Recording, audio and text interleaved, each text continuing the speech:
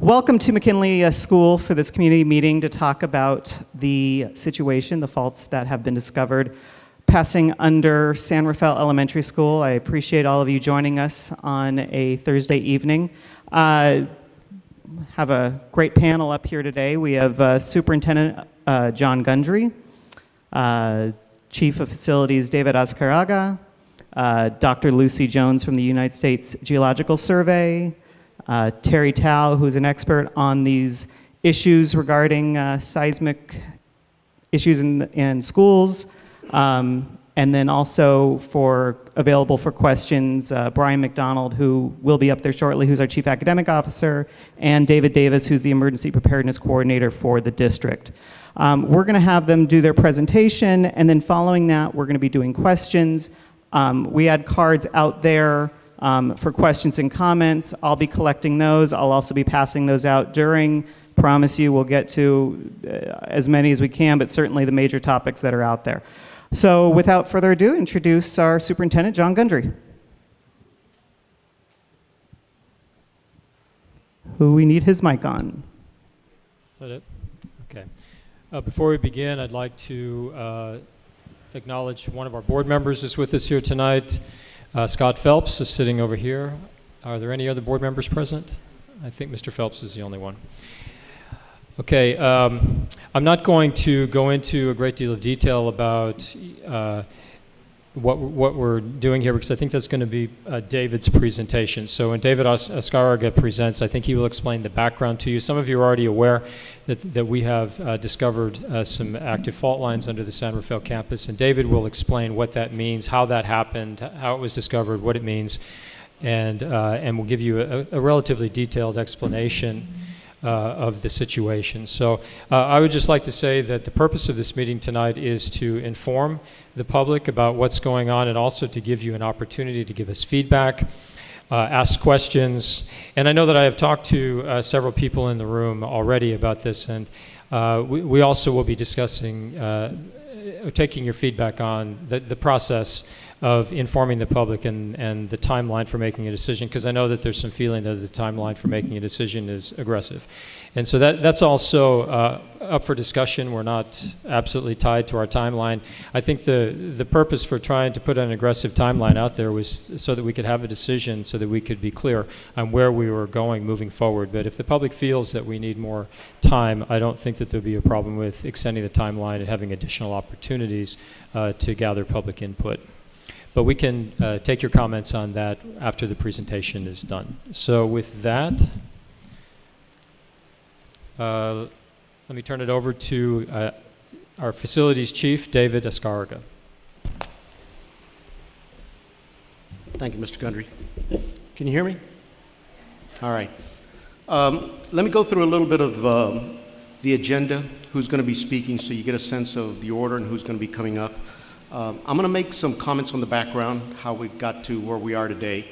I'm going to ask Dr. Jones to talk a little bit in general about the seismic issues, the safeties. Dr. Jones has a unique perspective. She's actually a community member, and she had her kids at San Rafael. So she has a very personal side that she can address. I'm going to have Mr. Terry Tao also talk a little bit about the legal issues. Mr. Terry Tao, he's both an attorney as well as a licensed architect. He's worth gold. I've used Terry Tao for about the last 15 years. Terry and I, actually, we were just reminiscing when this came up. In one of my previous districts in Northern California, we discovered about a half a dozen schools that were straddled on the San Andreas Fault. And so we've gone down this path. We understand the responsibilities, and we understand the course of action that needs to be taken. So he's very knowledgeable, and he'll talk to us a little bit about the legal obligations, what we must do and what we do not have to do, so that we have a better understanding. I'm going to come back, and then I'm going to talk to you about 5 options that we have identified that we want to share with the community. And I want to clarify that today it's only information. We're going to share with you what we know. We're going to share with you how long ago it was that we found this out, what we've done since we found out.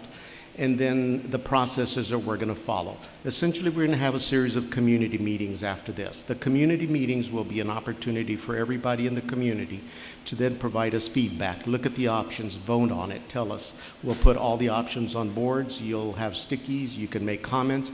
You can say that's a crazy idea, or I like that idea, or there's an idea that you have not addressed. And that's the opportunity for us to get as much feedback and information so that we can formulate a report that will go back to the board. Okay? I want to point out, the superintendent alluded to it, that the timelines that we have were to be as expedient as possible in getting the information to you. The action is going to be determined by the board and by consultants and what the next steps are. Nothing is in concrete, and you'll hear comments from both Dr. Jones and Mr. Tao in terms of what our obligations are. So you will see some hypothetical dates and comments, suggested timeline that we are putting down there because our task was to formulate a plan. And so with that, let me get started. If I could, I'd like to ask you to, if you have questions, get a 3x5 card from Hilda in the back. If everybody, Hilda, can you just raise your hand, make sure everybody sees Hilda? Get a 3x5 card, please write them down. Then we'll collect all the cards and sort them through and find out who's the best person to answer. Is it a legal issue? Is it a seismic issue? Is it an academics issue? Is Dr. McDonald going to be addressing the academics? With me for my staff, I've got two people sitting behind me that I do want to acknowledge. Mr. Robin Brown, he is the bond manager. He's overseeing the bond construction work. He is very knowledgeable about the project. And also Marla Naldoni is the owner representative assigned to this particular school. She's an architect by training, and she's assigned to oversee the construction. She was the one that coordinated all the tests that you're going to see that discovered the anomalies. Okay? So let me get started. Again, we're here to talk about San Rafael Elementary, the seismic faults. This is probably the most interesting drawing that we've been using so far. And let me try and go, and I know it's a little hard, so I'll try to see if I can circle for you. The legend on the right, let me back up. The legend on the right, there we go, starts in 2000. And that was going back to Measure Y. There was 3 borings that were done related to building ramps. And those 3 borings were here, here, and another boring here. They weren't seismic borings. They were related to what is the composition of the soil. The state wants to know the density, what type of soil is down there before you build a concrete ramp. So those tests were done. The ramps were built. Then in 2004, they were thinking about doing an elevator.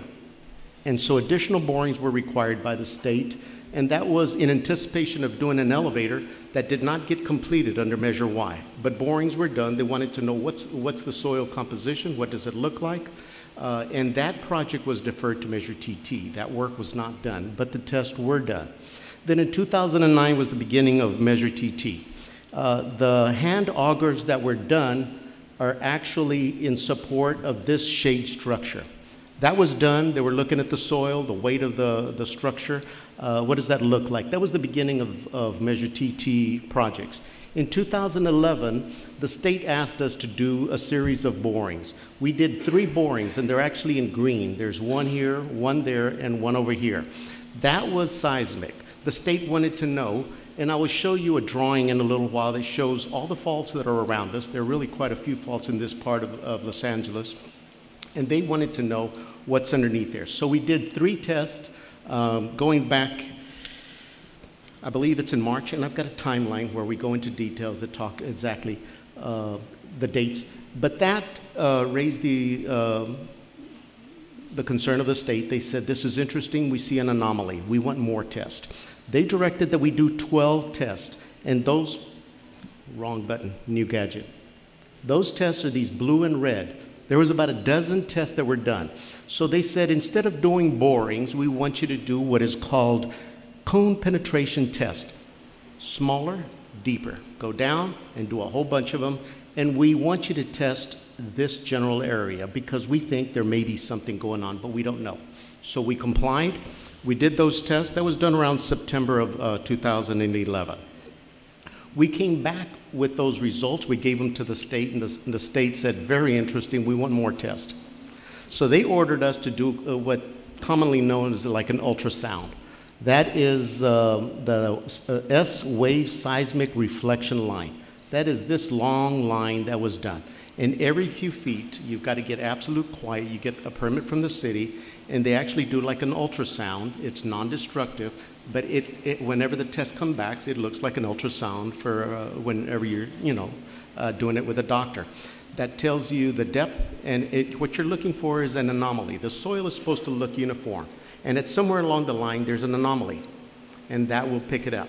So the borings that we did and the tests we did proved that there was some sort of an anomaly. We don't know what it is, but at a certain depth, the soil doesn't look the same as it does a few feet down. So we did that test. We gave it to the state, and they said, there's an anomaly here, but we want to see the other end of it. So they ordered a second ultrasound to be done, and that is this line down here. That took a couple of months because we had to shut the street down. We had to get a permit, go to the city, and shut it down. That second line was done. Those tests were done between November of 11 and February of 2012. When we finished that, and I'll show the timeline, the state said, very interesting, now get a peer review.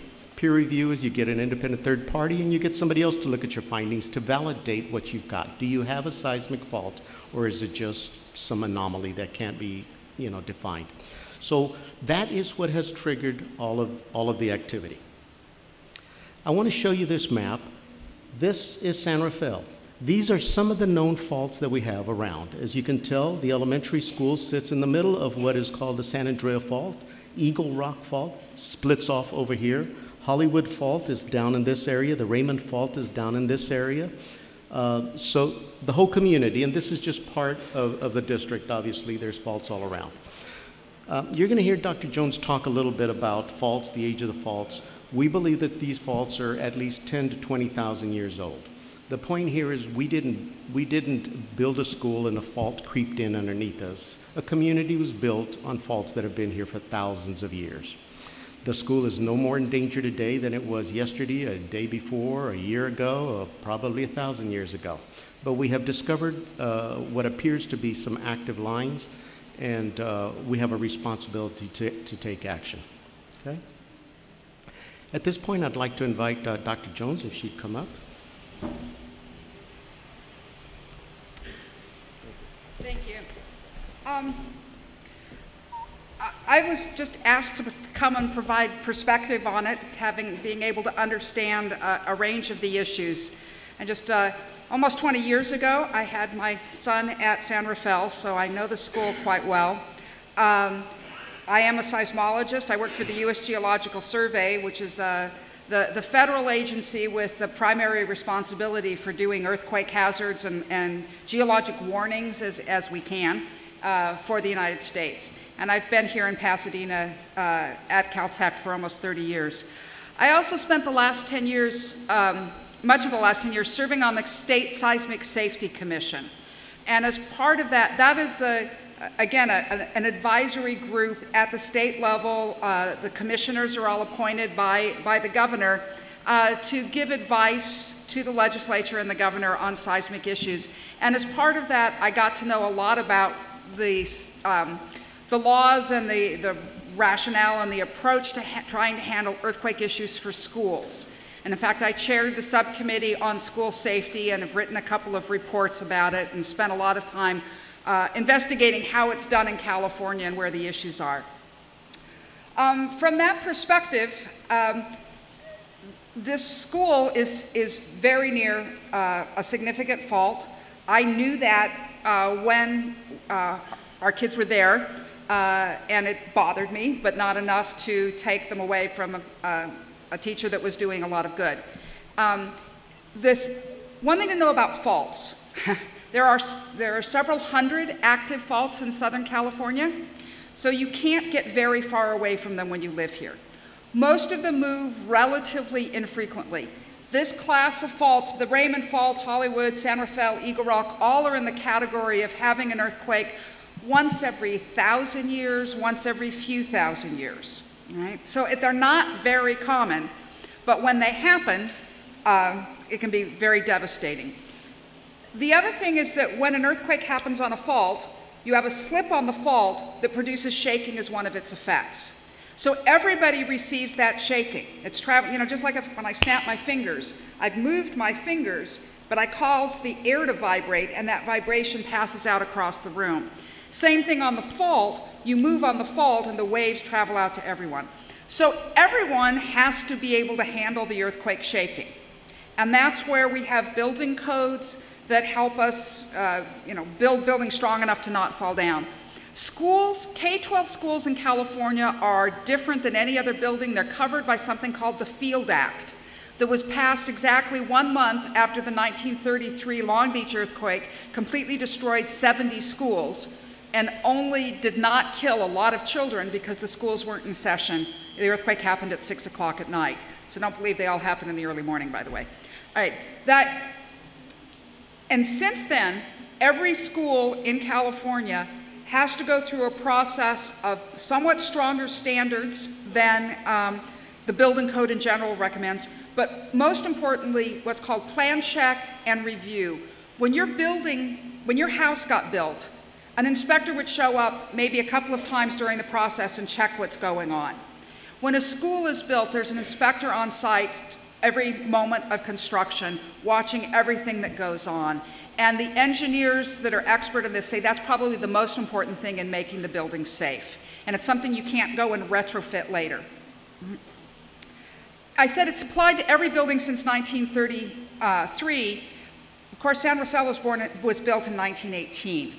Now, after the Kern County earthquake damaged a lot of older school buildings, there was an amendment put in which they mandated getting retrofitting done on all the older buildings.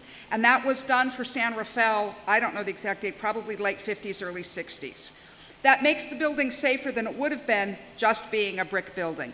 But it is not nearly as safe as what we do now when we build a school. So it is definitely a lower level of construction than what we have in most of the other schools in the state, in Pasadena, anywhere, because it was built before the Field Act went into place. I knew that as well when my kid was there. It also bothered me. The more I found out about the Field Act and what a difference it's made, it made me realize that this is a pretty big issue. So it's very important to, if you were going to try to continue to use the building, that it should be brought up to more modern standards.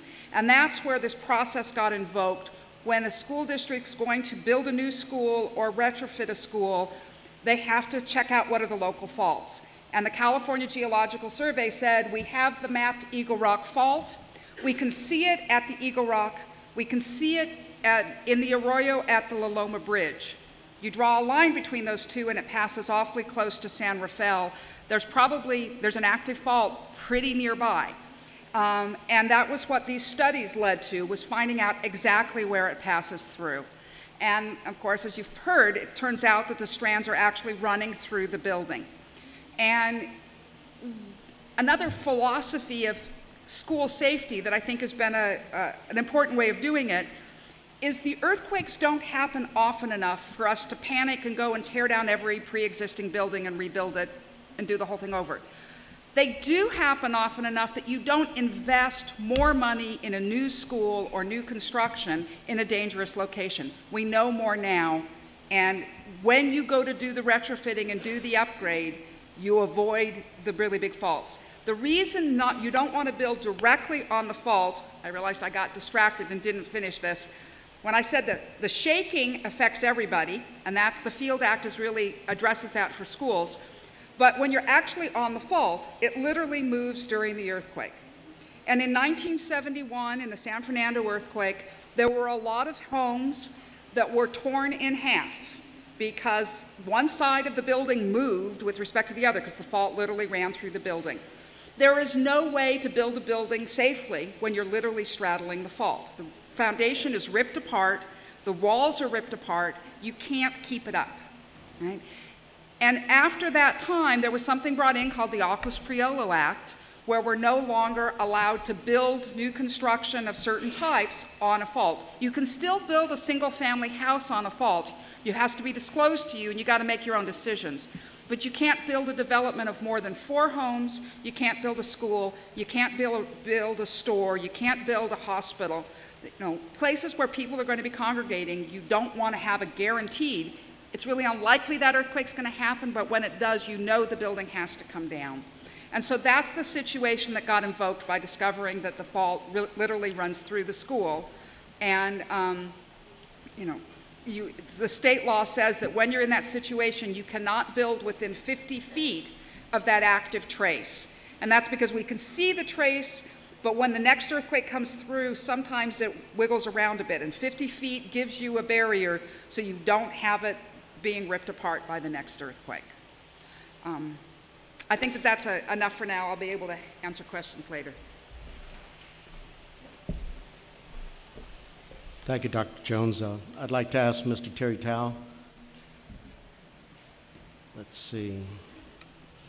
Forgive me. There we go.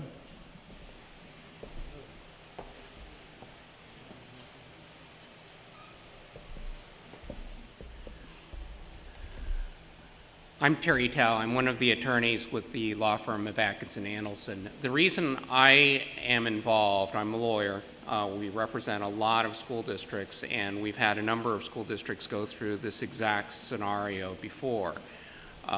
What happens is, what we look at is really an issue of, have we encountered a situation where there is an unsafe condition? And when you're looking at an issue of an active earthquake fault, then it's considered an unsafe condition. Now, there's been some questions that have been raised about, okay, is this actually an active earthquake fault?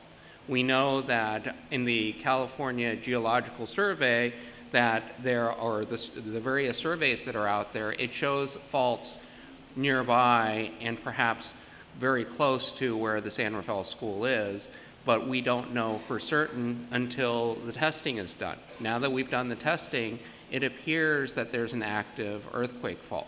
Now, the reason why we say it appears to be an active earthquake fault is there's only one authority that can determine whether the fault is active, and these reports have now been sent off to this authority, which is California Geological Survey.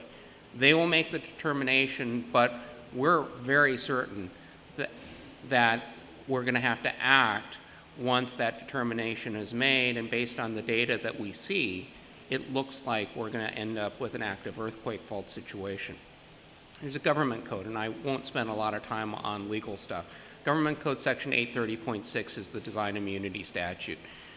It's a very tough statute for school districts because with Field Act requires schools to be at a higher standard. In some conditions, the schools are at 19-fold higher seismic requirements than those of other buildings that surround.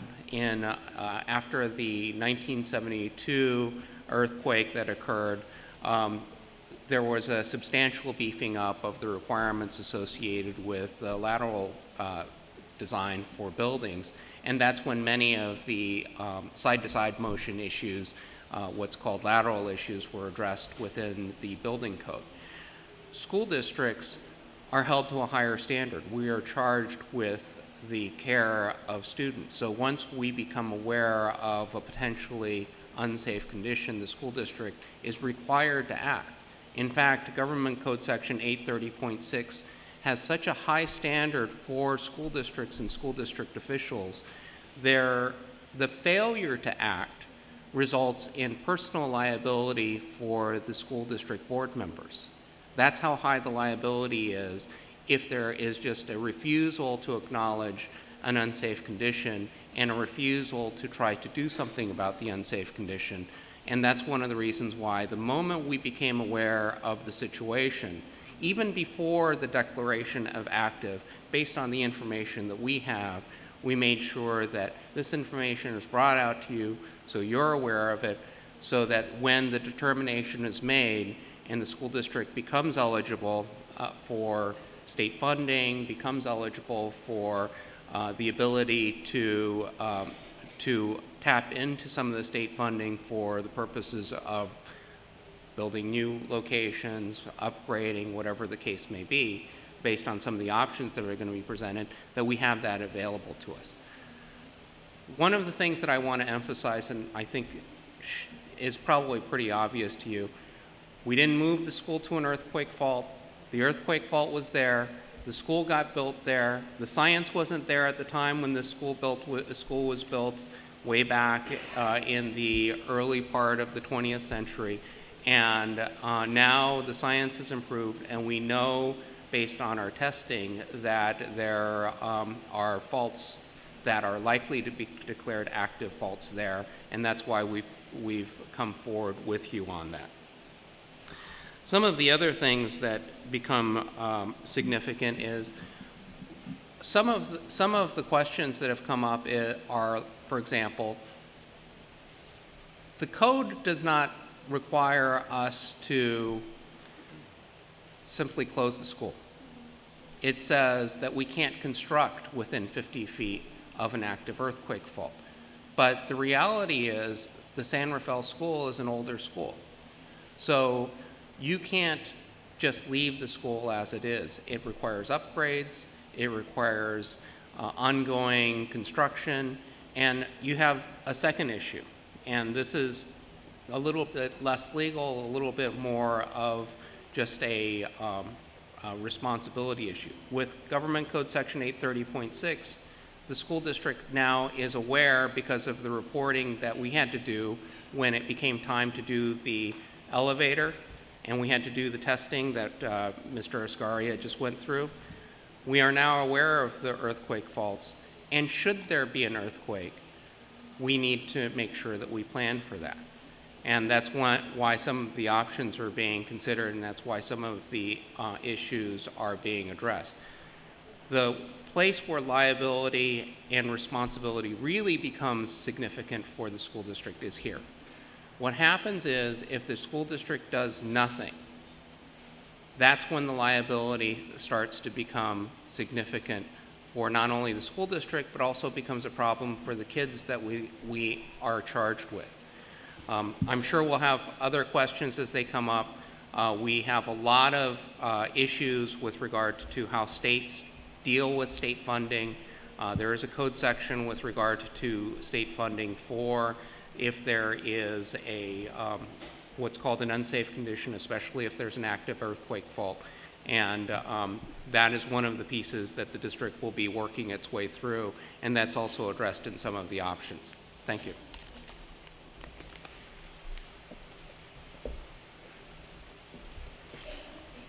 Thank you, Terry. A couple of comments that I wanted to make before I get into the options. We're significantly into Measure TT projects. This is the first school that we've ever encountered this type of scenario where there's some sort of a soils anomaly. And we've done testing at every school that we have to modernize. The state requires us to do borings and testing everywhere. We've done testing in anticipation of the work that's going to go on here. In anticipation of the work that went on at Blair Middle School, we had to do extensive testing. One of the options you're going to look at is Allendale. Allendale is right across the street from Blair. So we know that that's an option because we just tested right across the street and we know what's there. We're preparing to do work at Washington. We're preparing to do work at Sierra Madre. So at no other place have we found any evidence of any active fault lines. And so I know that's a question that some people have asked. And they wonder, well, have you done the test? We've done the test. We have the results. This is the first school that we have that scenario. A couple of words that Terry said, and to me, they're questions that triggered in my mind. The word active fault line, as most of us say, active fault line is within the last 10,000 years. I was absolutely bored a few nights ago, and it's actually 11,700 years. They consider any activity in the last 11,700 years to be active. It's not, to the layperson, you say active, you think, well, it must have just happened in my lifetime. Okay? First thing that I want to bring to everybody's attention is, what is the money? How much money have we got? One of the things that the state does not force you to do is go bankrupt to move out. They don't overreact. They don't say, get the money, take all the money that you have from another project. They work with you and they identify funding options. What we have at San Rafael, based on the 2012 Facilities Master Plan, which is the most current budget, there is $5,300,000 available to work with. So I want to go through some timelines real briefly. We've talked about most of them already. In March of 2011, the California Geological Survey, CGS, they requested that we did test. They requested that, subsequently, they requested a cone test penetration, CPT. September of 2011, we submitted them to CGS, and that indicated some anomalies. In October of 2011, they asked for additional tests. In between November of 2011 and February of 2012, we did those ultrasound tests. In March 30th of 2012, we received the draft geophysical study, and it indicated 4 fault lines. We submitted peer review immediately. On May the 7th, peer review came in and indicated you've got 4 fault lines. We agree with your findings. The very next day, the superintendent and staff briefed the Board of Education. That started this process. May the 8th, which was last Tuesday, to today, in the last 2 weeks, we briefed the board. We sent out a letter from the superintendent. We met with the leadership of San Rafael. There was a press conference on May the 11th. A website went live with every document that we have available to us so that you could see it and review it. At the request of the parent leadership at San Rafael, they asked to see 2 of the options, Linda Vista and Allendale. We conducted a tour. These are the 5 options that we have. And we have come up with 5 options. Some of them are way outside the box. Some of them are very obvious. They're not ranked in any priority of importance. They are ranked from the least expensive to most expensive. So the cheapest option, the least expensive option, would be to simply close the school. The concerns that we have is obviously the dual language program that's thriving at that school. The students would need to be dispersed among the various campuses in the district. The earliest that could possibly happen would be 13-14 school year. It is not recommended to close the school immediately and do it next year. There is no funding available to simply close the school. The state will give you some funding, critical hardship money, depending on certain circumstances. If you're not going to build anything, they're not going to give you a penny. We believe that moving costs would be about $150,000 to relocate, based on what we just experienced closing Burbank and Loma Alta. We have $5.3 million. There would be a little over $5 million surplus available in that option. The next option that we have is to relocate the school to Allendale. Allendale is across the street from Blair Middle School, Blair High School. It is currently being used by Blair High School right now. Some of the classrooms are being used, I believe, music. There's a couple of programs there. The campus, Allendale, is part of the planning for temporary campus. It's called Swing Space. In other words, we finished the middle school, we're going to do the high school, the 9th grade wing, a couple of other projects there. So part of the savings, keeping the cost down, is using Allendale as a temporary campus. The work, we hope, will actually start in the winter of this year. We would recommend improvements to Allendale. It's not absolutely necessary, but it's an old school and it should have some renovations. We believe that the best case scenario would be in the 14-15 school year. It might be available if we did not do modernization. If we did modernization, at the earliest, we believe it would be 15-16. Because it is an existing site, we would not qualify for state funding. Here's the cost breakdown. We believe there's at least, based on an assessment that was already done at Allendale, we believe it's at least $4.2 million in needs that should and could be done there as improvements. We have a budget of 5.3, so we'd have a surplus of a little over $1 million under that scenario. And I asked for maps so that people could understand. Obviously, there's San Rafael in the upper left, and that's Allendale. It's about 2.6 miles away from the campus. Another option is to relocate to Linda Vista. Linda Vista is currently a surplus property. It is closed. It would involve an impact to the child care program that's there. We lease a portion of it to a child care program, and the city uses the park in the back. We'd have to talk about what the city would do. Would they stay after hours? First priority, obviously, would be to our kids during school hours. There is some repairs that would need to be done to the main academic building, the administration building, rather, and classrooms. An assessment was done in 2007. We have a pretty good idea of what that would cost. There would have to be some ADA improvements. in the drop-off and playground access, we would need to build a two-story building. The school will not accommodate the population that we have at San Rafael. We'd have to grow. And because of the size, the layout, and the layout of the campus, it has a lower section that goes down. We would probably have to build a two-story building.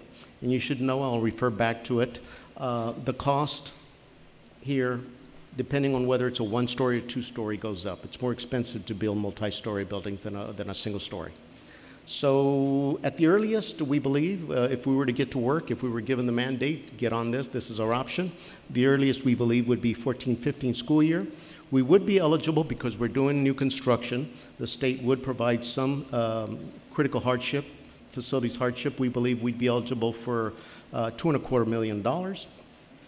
We estimate that modernization based on a $380 per square foot cost, modernizing an existing facility would cost about $6.6 million.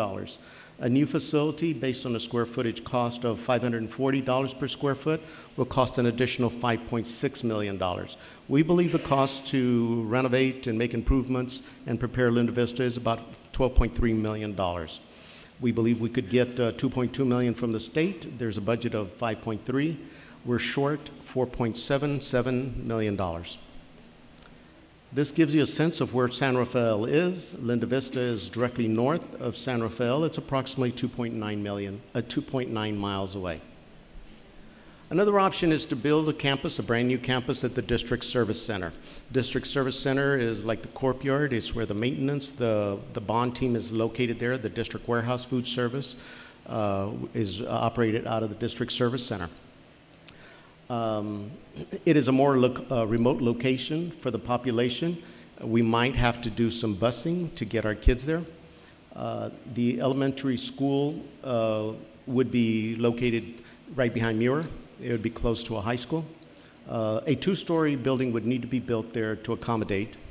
It is relatively close proximity. It's about a block away. The District Service Center is about a block and a half away from Jackson Elementary School. The site at the earliest would be available in the 15-16 school year. We believe we would be eligible for a higher level of hardship funding, possibly $4.4 million. We believe on a square footage of $540 per square foot cost, it would cost nearly $19 million to build a school there. If we receive $4.4 million from the state and our budget of $5.3, we would be short $4.2 million. This gives you a sense of where the District Service Center, it is Woodbury and 210. It is 4.5 miles away from San Rafael. Another option that is there is to build on campus. As was indicated by Dr. Jones, the law does allow us to build 50 feet away. There's a small portion of the campus that would allow us, and I'll give you the layout and give you a sense of how that would be accomplished. In order to accomplish that, we would have to build a three-story facility. It might raise concerns in the neighborhood about having a three-story building in the middle of a residential single stories.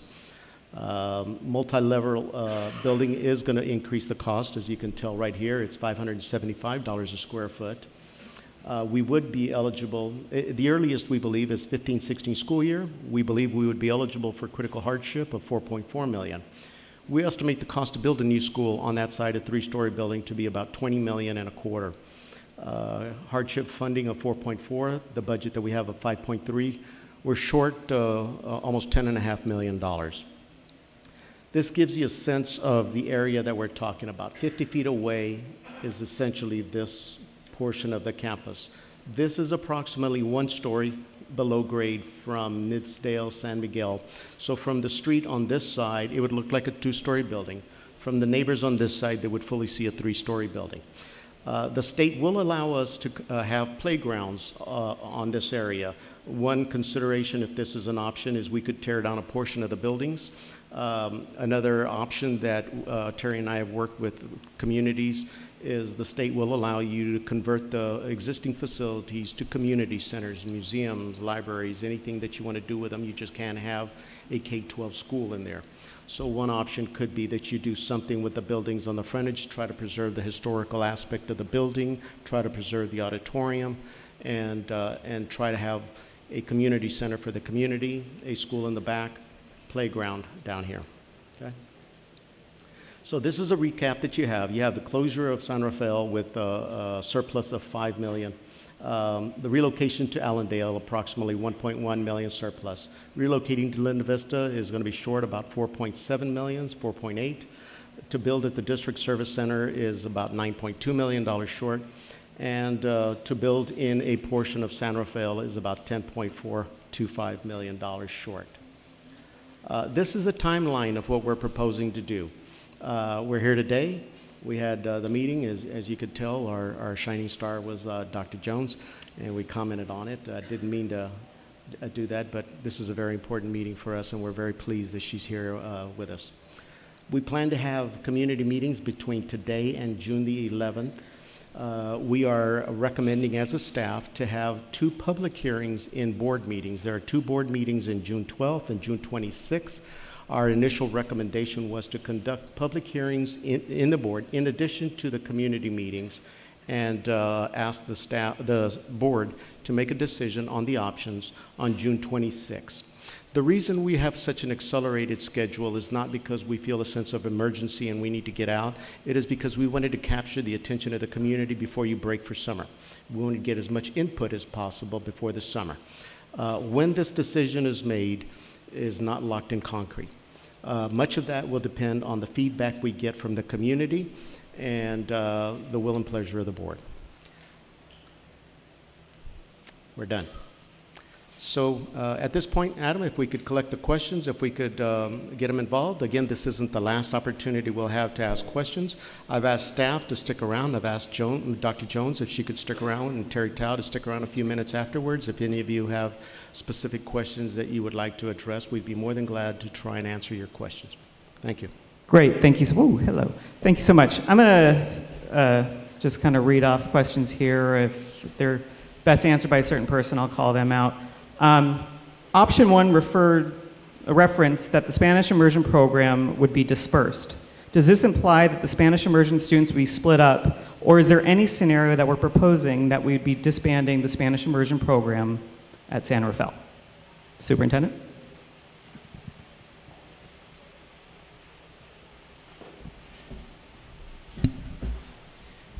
We've had no internal discussion of disbanding the program. We frequently talk, we meaning I, my staff, and board members, about signature programs in our district, and this is one of our signature programs that we highly value. I think when Mr. Escarga talked about dispersal of students, our idea here was dispersal of students who are not in the dual language program into other schools and trying to find a place to keep the dual language program intact.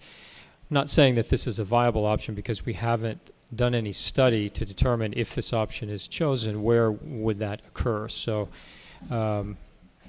this option has not been fleshed out. So if it's seriously considered by the board, we would have to do some study as to exactly what it means in terms of relocation of the program, the dual language program.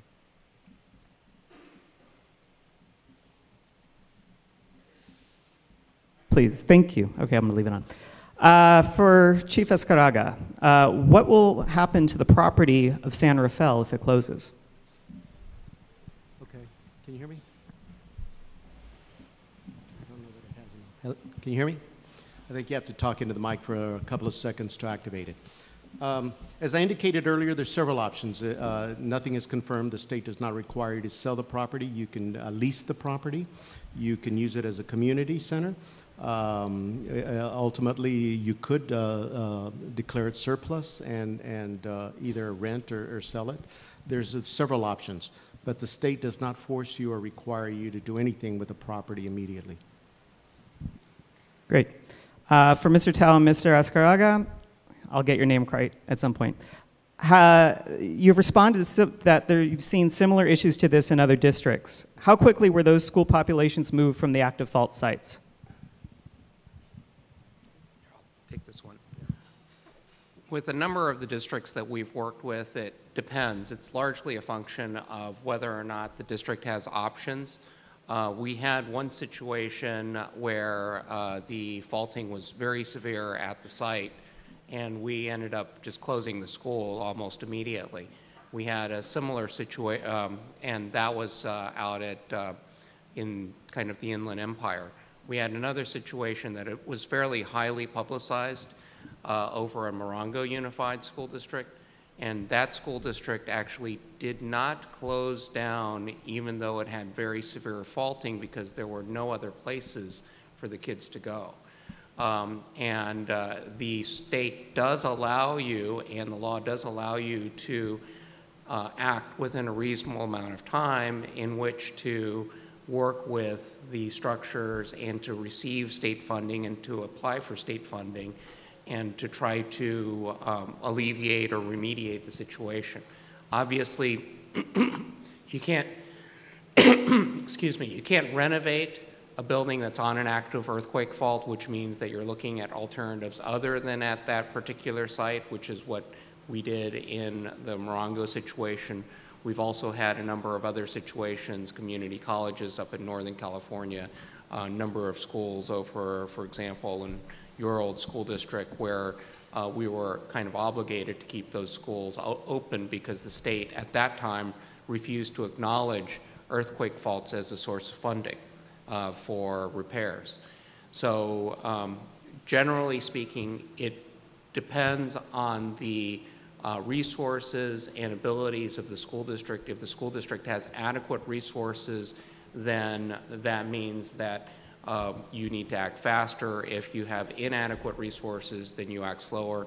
As a quick aside, the state typically, when they provide you state facilities hardship funds under 1859.82 of the code, they require you to then turn around, and this is my favorite part, and either lease or sell that particular piece of property to somebody else who will then get to use it. You just can't use it as a school. Short answer. In West Contra Costa, Richmond, where Terry and I worked, they had a very similar scenario in that they had money. There we had $1 billion worth of work, significantly more schools than we have here, nearly double the number of schools. So there was some money available. In some scenarios, we actually moved the school from the top of the hill 50 feet down to a bottom portion of the hill. We moved some schools to other locations, and it took a couple of years. It wasn't overnight. It took probably 5 or 6 years at the earliest.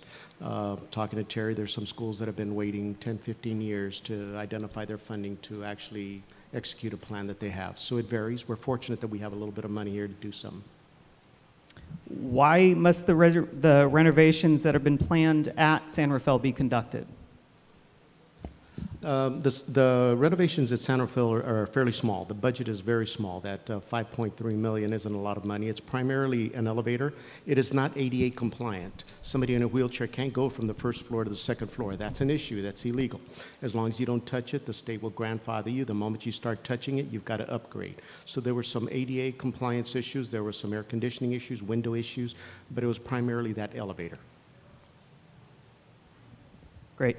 What's the capacity of other options that have been discussed in terms of the capacity of the other schools that have been discussed in terms of Linda Vista, Allendale, or any of the others that we're talking about? Will those be of sufficient size to accommodate the population at San Rafael? Let me have Marlon Naldoni. She's the owner rep, an architect on that project. She's the one that did the numbers and calculations on capacity. At Allendale, there is currently 12 regular classrooms, 1 kindergarten that are permanent structures at Allendale. And then there are about 8 additional portables, relocatables, bungalows, whatever you want to call them. At Linda Vista, the existing building had 7 classrooms in it. And like we said, it's been gutted. So those would have to be rebuilt. There is a separate kindergarten. Those are the permanent portions of Linda Vista, and there were some portables on Linda Vista. So the maximum at Linda Vista built buildings would be 9. Right. We've received quite a number of questions, so I'm going to try to lump them all together here regarding Allendale. And that is that the fault maps that you show a fault traveling right under Allendale. If you can go more in depth in what testing has been done, have you done testing within 50 feet of Allendale to see if that would be something that's been done? Have other S-wave testing been done Yes. at Blair or anywhere else in the district? Right. In preparation for the work that was done at Blair Middle School, and also in preparation for the work that is anticipated to be done at the high school, we've done 2 tests. We did the borings, and we also did a trenching. The trenching is the technology that was used up until the state accepted the ultrasound test. And the trenching is exactly that. It's about 5 or 6 feet wide. It's hundreds of feet long. And you just dig a hole about 6 feet deep, and an expert goes in and looks at the side of the wall. And they start looking for separation. The technology is different. You don't have to do trenching. It's very destructive, and it's very disruptive to the campus. But both of those tests were done at Blair Middle School in preparation for it in 2 different angles to identify that there were no fault lines. In terms of S-wave testing at other schools, has that been done? Say again?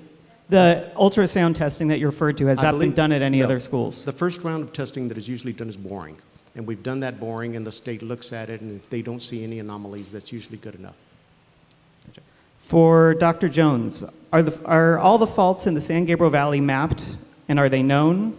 Is it possible that an active fault exists within close proximity of this school, McKinley, or any other Pasadena school, or all of them?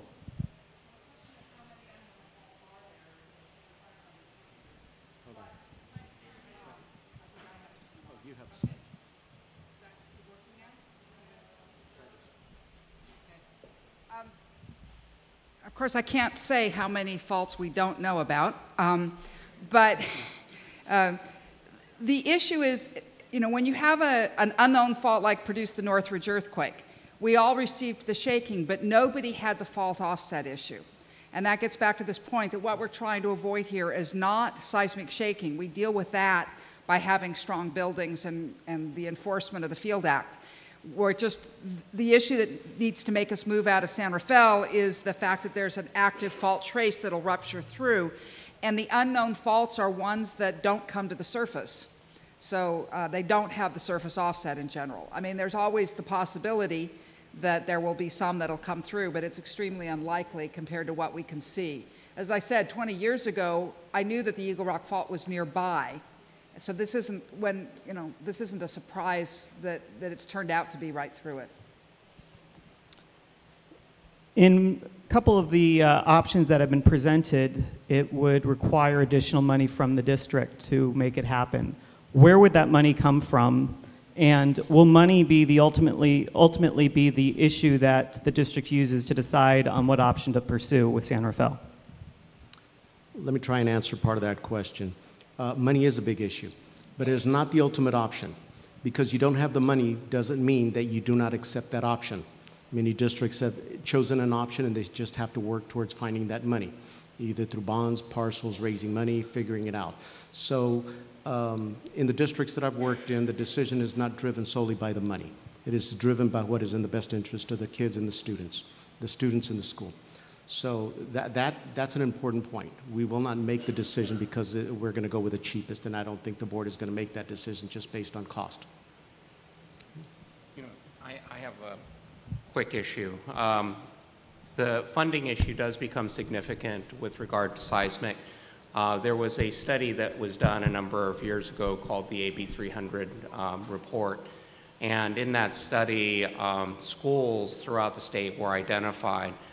There was a very large body of schools that potentially, because of the change in the way schools are constructed after the Sylmar earthquake, those schools were identified as potentially unsafe, requiring additional testing.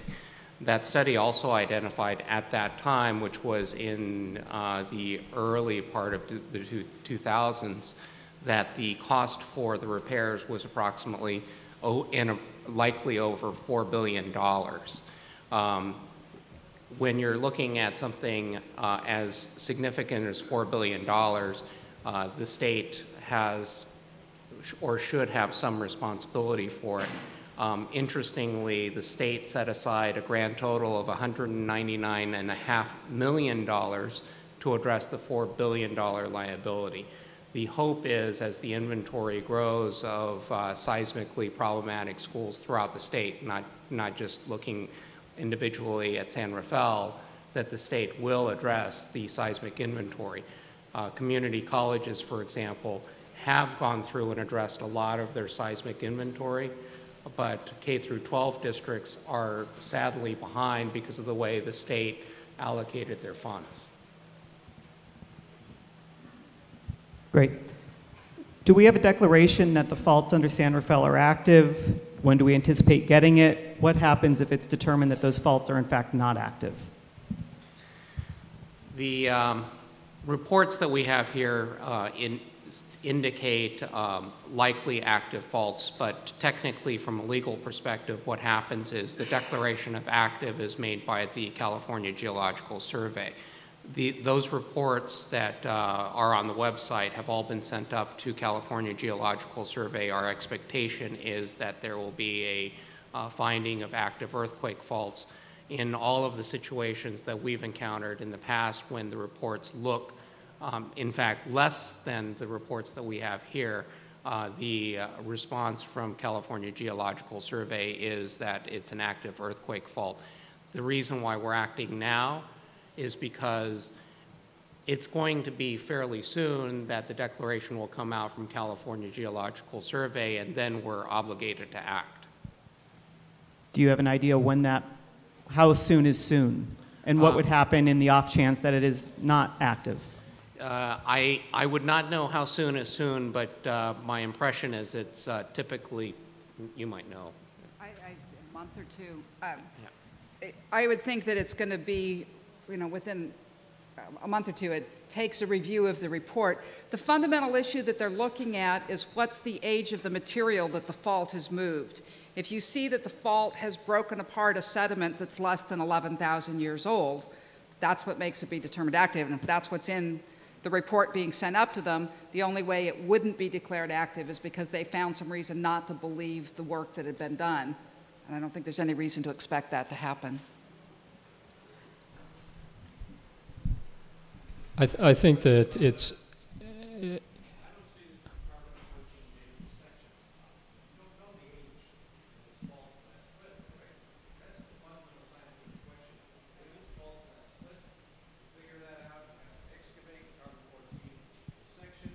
That's discussed in detail in your peer review and also in the letter to Hydrolog. And if you're going to use that property for any other use, children or otherwise, you should figure out if it's active or not. When did it last slip? Those are buried faults. They won't offset the school, but they could be dangerous, but it would be incumbent to determine if they're active. Don't you think? Well, that's part of this process. What's that? Has any carbon-14 dating been done on the section? I don't get that impression.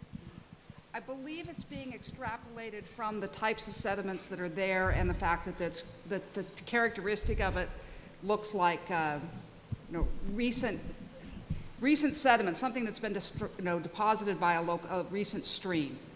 But that's going to be part of what the review that CGS does on it. You don't need to have 50 feet of sediment on it. No, in the report by Hydrolog, it says there's estimated to be at least 50 feet of sediment. It's not where the fault's from. That's a lot of sediment. That is. And that could easily have been deposited in 20,000 years, especially if there were hiatuses.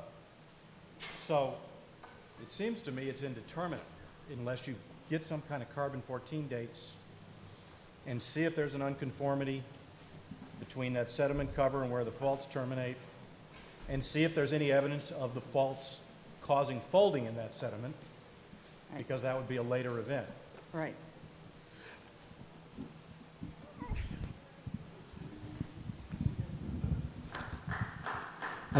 I'm certainly not the expert in that field, but I can comment this. The process that we follow is not a process that we define.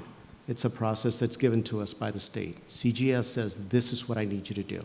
This is the test. If they determine additional tests is done, as they have, then they will require us to do that.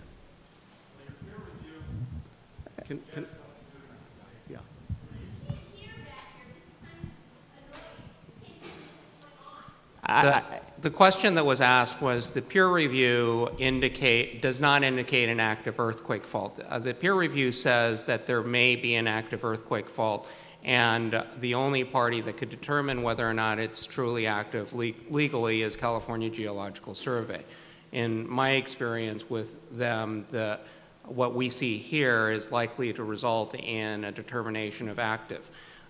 We are dealing with recently allowed technology, which is this methodology with the sonar. So it's different than what it is that you're typically used to with the deep trenching.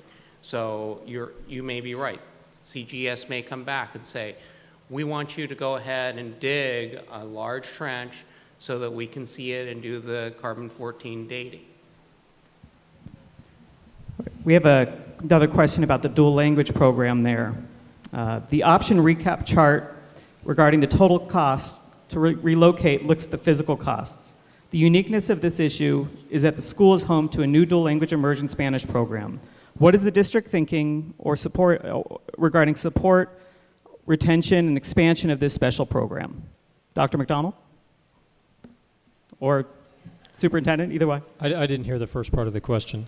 The option, basically, the options look at the cost, the physical dollar cost, but what about the cost of the program not expanding? What costs or impact would we see or could we expect to the dual language programs? Well, it depends on which one of the options is selected. But as I said earlier, we have a very strong interest in maintaining and growing the program, so that's part of what will be taken into consideration when an option is selected. If the building isn't safe, what should parents and students plan for? Is there a robust emergency evacuation plan for the school and neighborhood? Mr. Davis? Is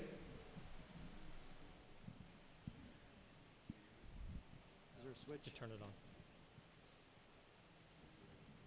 Actually, before it gets addressed very quickly, there's not yet been a determination that the building is unsafe. There's not yet been a determination that the building is unsafe. However, I think we may want to talk about the emergency plan.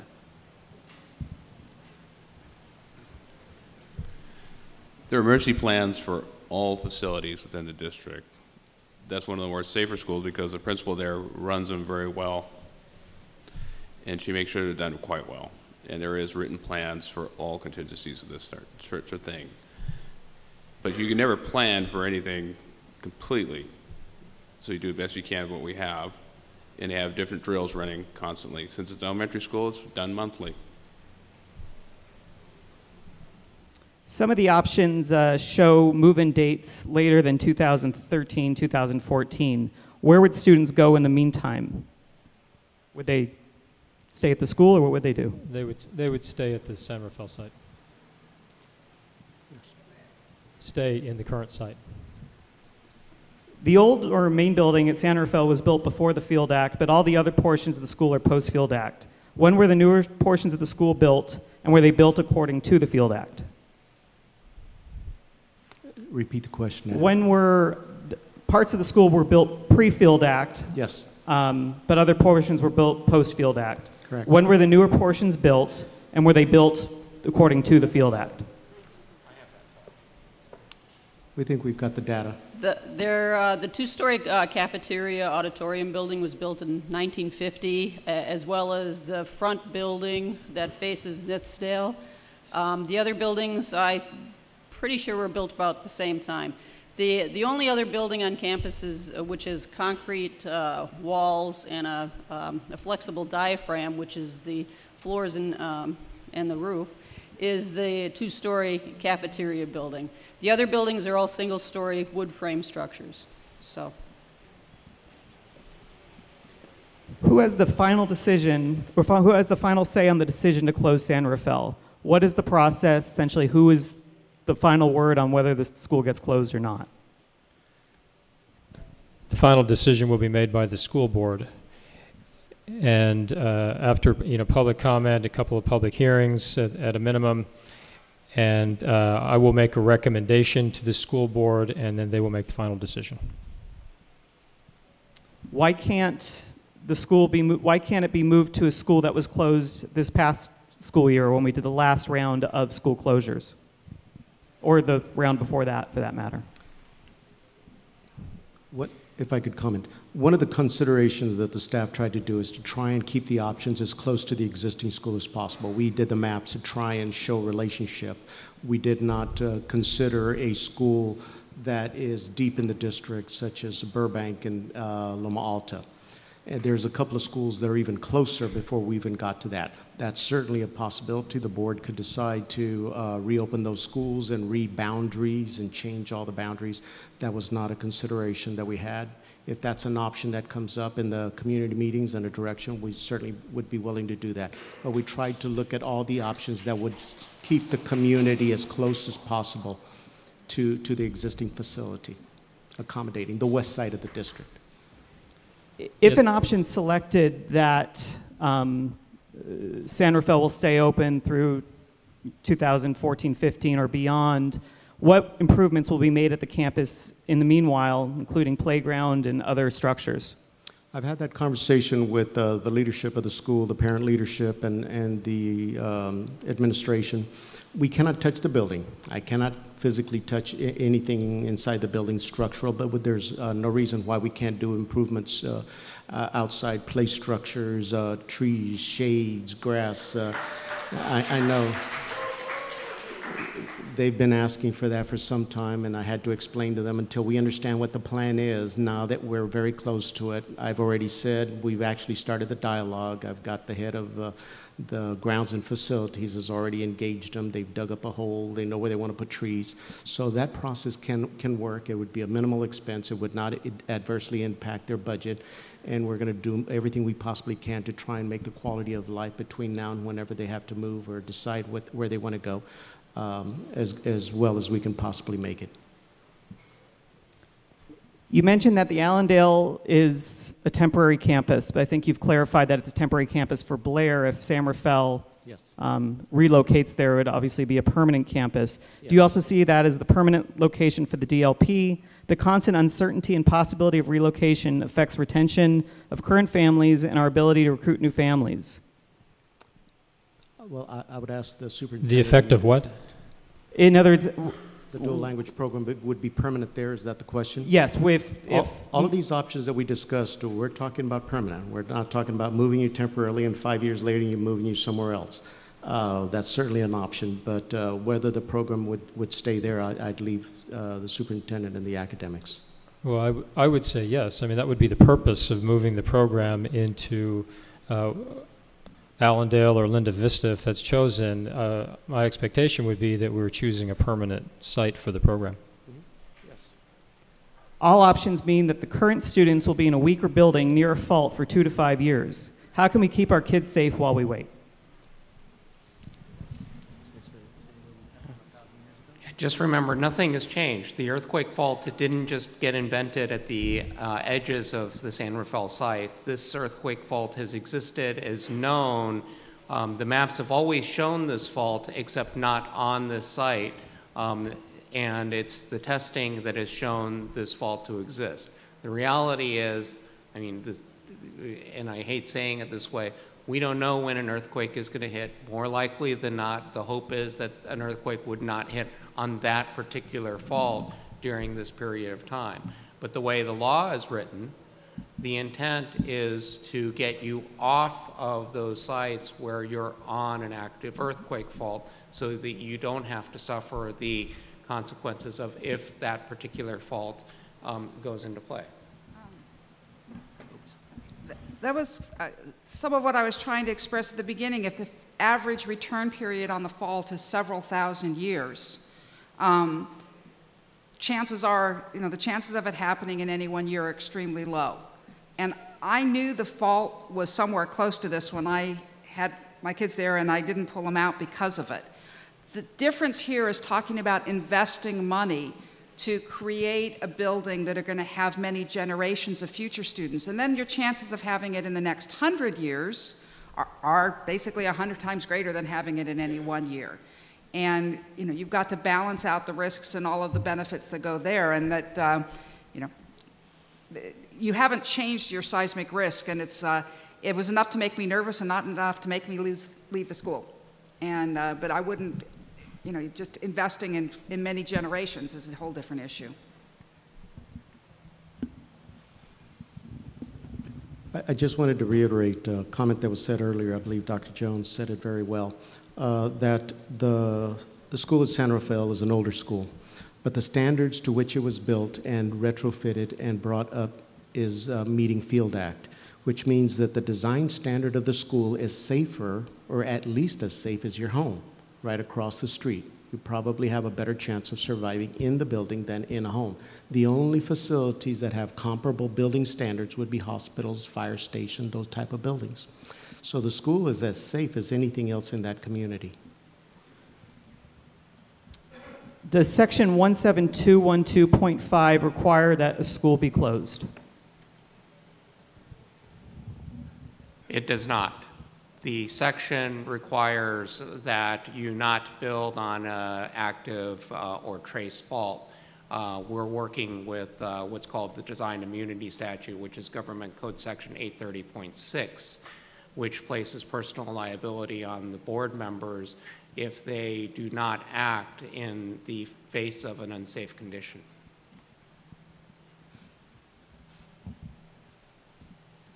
Considering that Allendale only has 12 classrooms plus 1 kinder classroom, and then there's additional 6 to 8 classrooms currently housed in temporary buildings, would those temporary buildings be torn down, and could we get critical hardship money from the state to build new permanent classrooms?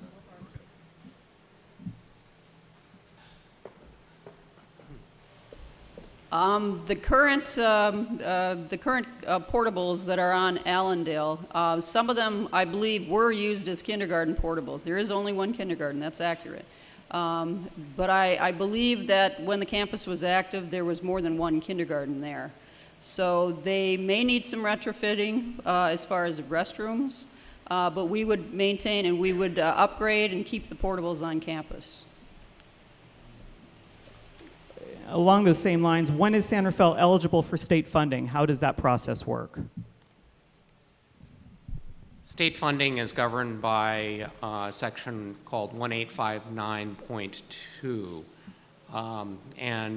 that section addresses if you should have a determination that the structure is unsafe. That's the moment the California Geological Survey declares that that there's an active fault, which is our expectation. Then you can go to the state allocation board in Sacramento and ask them for a piece of the state funding for what's called facilities hardship. And it's based on the number of students going to that particular school with a set amount of state funding, depending on where you're going to move the school. You would then lock down the funds with construction plans, and the approval of DSA, once submitted to the state allocation board, would make the school district eligible for 50% of the state funding based on the eligibility of the school. Are one of the active fault lines that pass through San Rafael the San Andreas Fault? If so, isn't the San Andreas Fault more likely to erupt according to recent research? The San Andreas Fault is far more likely to erupt. However, it's located out around Palmdale. The San Andreas is the most active fault, but it doesn't come into this side of the San Gabriel Mountains. We have, in the city of Pasadena, there's about 5 or 6 active faults, all of them having earthquakes much less frequently than San Andreas. I said 1 to 2, a few thousand years. The San Andreas has them on average every 100 years. Does the school district have an agenda on where they would like the San Rafael community to go? Repeat? Does the district have an agenda or an opinion on where they would like San Rafael, what option they would like for San Rafael? No, that's the purpose of these public meetings and public hearings, is to hear public feedback before that kind of decision is made. It would undermine the process if we already knew what we were going to do. What's the difference between now and 20 years ago when these faults were discovered? I'm a lot older. I'm older? No, the difference is getting in and actually doing the investigation to see exactly where the fault goes. And this is this issue, I realized, part of the activity issue. The Eagle Rock Fault is recognized as a very active feature at the sites at the La Loma Bridge and at the Eagle Rock. And so the presumption is that in between you've also got the active feature. And before you did these studies, you just knew that they were somewhere around the area. Once you've done these studies, you know exactly where they are. If San Rafael closes, what will happen to its current teachers and future principal? That again depends on the option that's selected. If one of the vacant schools is selected, for example, the teachers and the principal will simply move as a group into the new site. San Rafael School is currently the only school in Council District 6. Is it possible under the new school district lines under Measure A that there would be no school for the council and the school district in that area? Depending on the option that's selected, yes, that is a possibility. We're working through these here. What work has been done to date during the, I'm sorry, let me start again. What work has been done to date the last time the faults under the school slipped? In other words, if the fault is active or potentially active, the peer review indicates the last date of the fault slippage is undeterminate. Great.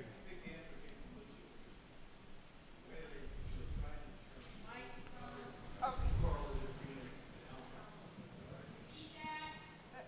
reason it's considered to be presumed active is not the site. Hold on. Okay, all right.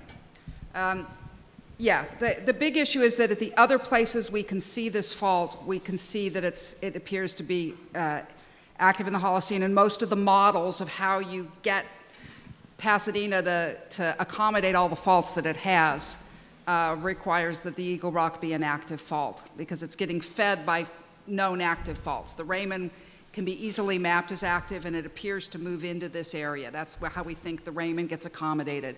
So it's potentially indirect, and you'd have more confirmation with extra tests.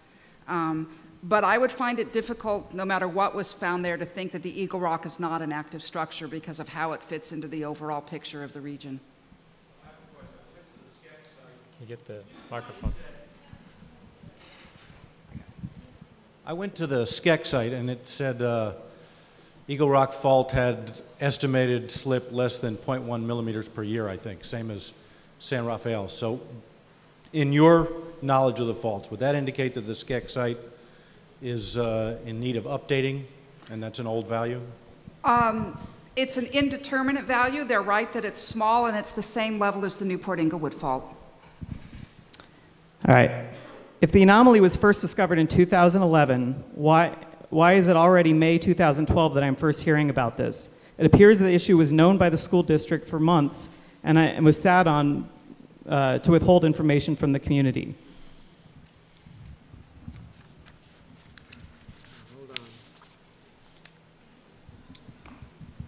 Let me ask you to please repeat the question. Sure. If the anomaly was first discovered in 2011, why is it already May 2012 that I'm first hearing about this?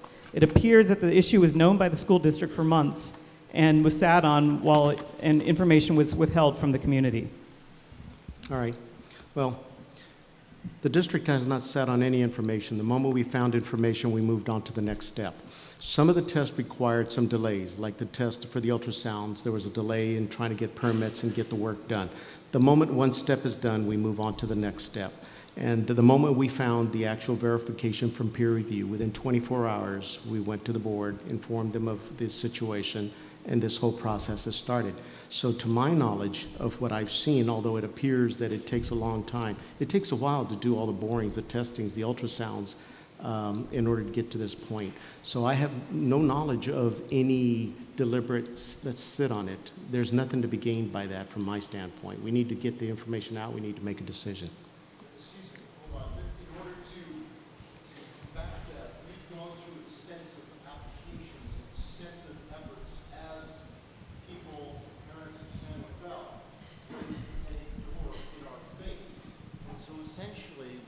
have been okay to say it's an anomaly, we need to do further testing, it's okay, the answer, I don't know. Can you tell us that next time? So we don't go through the effort. I've known several of these people here that spent hours and hours, unpaid, trying to get money for our kids. That's what makes me so upset with you guys. You don't understand how to communicate. And we need that from you, for our children, for us, so we can guide them, so we can make the right decisions. Got it. Current law prohibits money being spent on the buildings if it's determined to be an active fault. What if the air conditioning breaks down or the heating? Can repairs be done? Leaky roofs, doors falling off hinges, etc. Yes. The state does allow you to do maintenance on existing facilities. Anything that breaks down, we can go in there and do repairs. We just can't do upgrades and new modernization to the building. But yes, roof repairs, air conditioning, floor. The maintenance department is accepting, has always accepted, and will continue to any routine maintenance that needs to be done to sustain the plant. How long has this been an issue? How soon will San Rafael really be closed? Is it a coincidence that just 2 weeks ago the principal sent out letters to families informing them that she will not be returning in the next school year? Are all those related? No. All right, we have just a couple more, and we'll try to end here on time.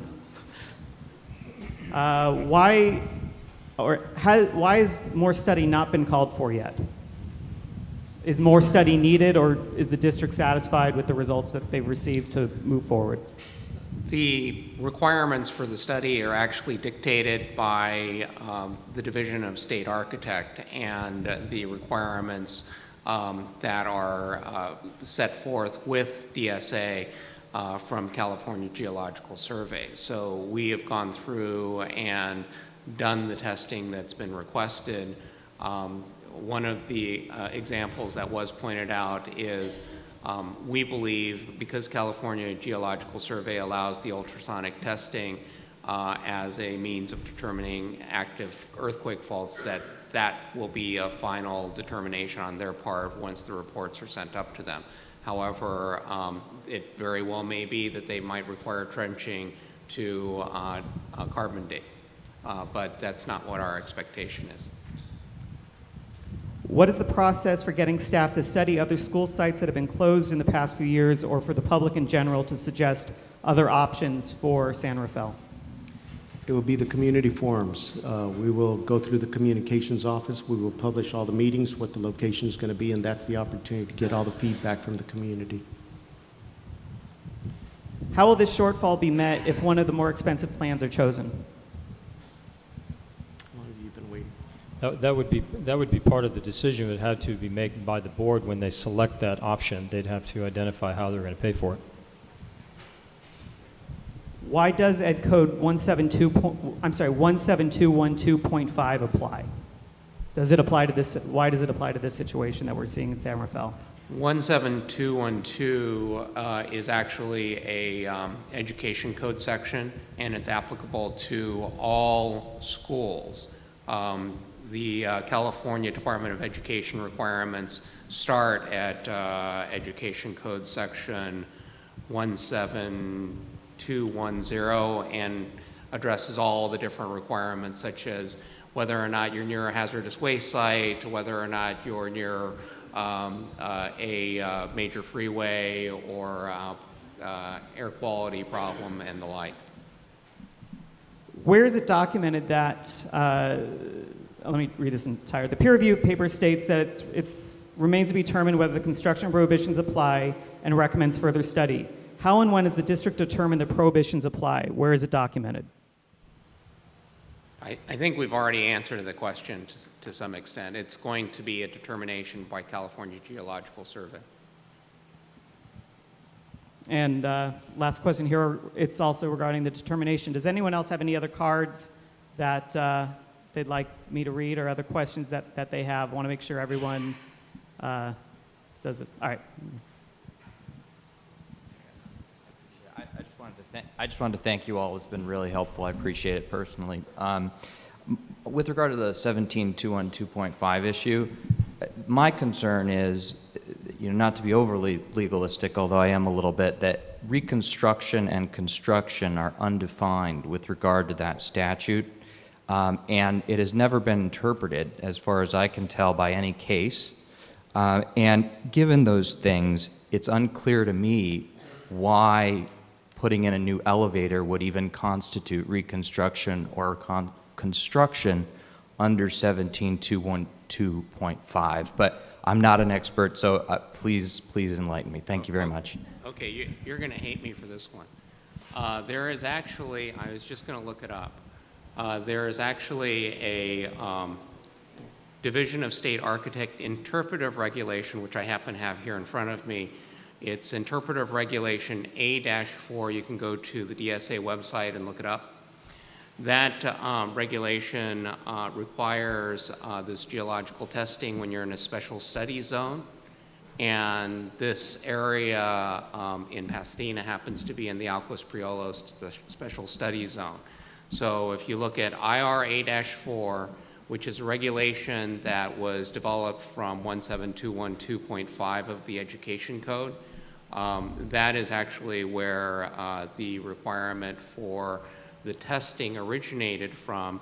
It used to be, if you went back approximately 5 years, it used to be that no testing was required other than your basic soils test.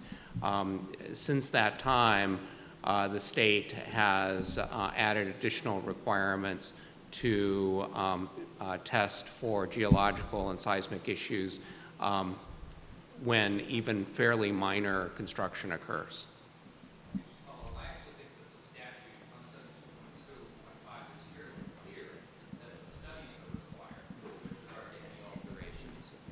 I actually think that the statute itself is very clear that the studies are required with regard to any alterations, renovations, anything whatsoever. It's the subsequent paragraph where it talks about the prohibitions, where it leaves out the word alterations and renovations, and it only talks about reconstruction and construction, which are not defined in the statute. Here's the reality of what will happen. When you go to Division of State Architect to ask for any sort of construction on the site, they will just refuse to allow you to get a permit, so you won't get to build, is what will actually occur. We actually tried to do it at one of the sites because we wanted to do some renovations to the school, and they just refused, and they issued us a letter. And this was one of the reasons why we don't want to just go straight to DSA and say, hey, this is what's going on. They issued us a letter saying the site was unsafe immediately. So that was not something that we actually really were too happy with at this other school district. So I just want to thank you all for coming. The panel will be around if you want to ask them more questions individually. Encourage you all to go to srfaults.pasadenausd.org. This community meeting has been recorded by K-Learn. It will be up on the website tomorrow, so be streamed there if you'd like to see any of it or get any other questions answered. We're going to take input from this to plan our future community meetings, and I thank you all for coming. Thank you.